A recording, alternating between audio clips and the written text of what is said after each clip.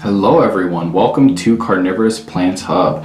Today I'm really excited to bring you an update on a plant that I have not given you an update on in a long time. I think it's been 3 or 4 months, so really excited to bring an update on my Sethos ping. I'm really loving this plant. It's been a little bit different than I thought it was going to be, but it has been absolutely beautiful. It's grown right along my cephalotus on the windowsill. You can also check out my cephalotus that I'm doing an update on here pretty quick, so a link will be in the description. Make sure and check that out. As it's kind of my companion plant for these as they grow on the windowsill together. But real quick, before I jump in this plant and show you a little bit more of it, I just wanted to thank you so much for being here. I really appreciate it. I'm trying so hard to get my carnivorous plant nursery going. It's my dream to get that set up one day. I'm also trying to get my own substrate set up so I can sell some carnivorous plant substrate to all you guys. Thank you so much for being here. Thank you so much for supporting me, watching my videos. Make sure to subscribe to my channel, like the video. All that stuff really helps me in my journey to one day open a carnivorous plant nursery. So thanks so much for being here, and let's go ahead and check out these Sethos pings that I have for you here.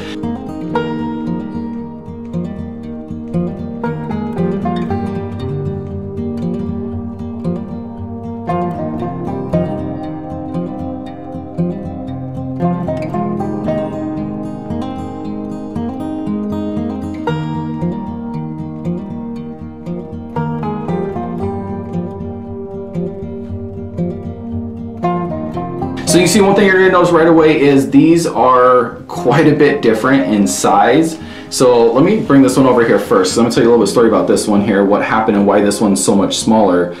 We actually had a fire, or not a fire, it was more of a cooking fire mess in our kitchen. The smoke alarms went off. We opened up the kitchen window where these sit, and it was pushed right up against the window. So when we opened the window, this one actually spilled into the sink and everything fell out. We basically had to repot this guy. So you can tell based on the size difference that it had a little bit of a hiccup in its growth. So that's why this one is considerably smaller. It's still doing really well. There was a little period there where I was a little worried that it wasn't going to snap out of it, but it did. And now it's starting to produce these new beautiful leaves. So it's doing really well now. It's just a little bit smaller and a little bit behind, but I guess that makes its brother here kind of more the star of the show. So we'll bring this one over so you can take a look at it. So this one here is really cool, and it's almost outgrowing its pot here. So I think I'm gonna have to get it a bigger pot when I repot this, probably here in January, February. But you can see it also just produced this really beautiful little pink flower. You can check that out there. The flowers on this are so cool, and I really like them because they're such a stark contrast to the green that's produced with the plant. So I really like the flowers. They're really beautiful. They're so simple. It's just 5 petals, but it's just such a really beautiful little flower. And the contrast to these green plants is just really so cool. But I think these are about to go into their succulent stage. What happens is they don't go through a dormancy, but they do go through a period where the leaves start to get a little bit harder and turn into more of a succulent. It doesn't secrete as much of the fluid here to catch the bugs. But you can see, if you look in here, you can see this one, they're kind of a darker green, and I think that's really kind of the changing of the weather right now. Those look completely different than it usually they actually look a lot like this one here. You see, the leaves just look kind of like the same color. They don't look that different, they're just kind of lighter. But these ones are starting to turn kind of a darker green color, and I think that's it sort of hitting that succulent stage where these get a little bit harder, they don't catch as much bugs, and they don't go into a dormancy. They're going to still continue to grow, but they just react a little bit different during the winter time. One of the things that I was expecting out of these that never happened is that they have not turned sort of the purplish pinkish color that I thought that they were going to, and I suspect that that could potentially be because I haven't given them as much light as maybe they would need for that color change to happen.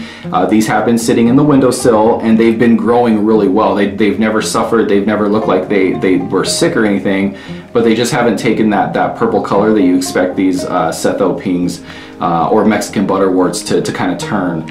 So that's the only thing that I was expecting and hoping for, is for them to sort of turn into that beautiful pinkish, purplish color. They haven't done that. They've stayed completely green, which is perfectly fine, because as you can see, they're still really a beautiful plant, and they've actually been doing a really good job at catching insects. Let me see if I can get in here a little closer so you can see all of the gnats and stuff that they've been catching in the windowsill, which is just kind of, it's almost like an added bonus with these plants. You know, you got a little bit of gnats flying around the kitchen.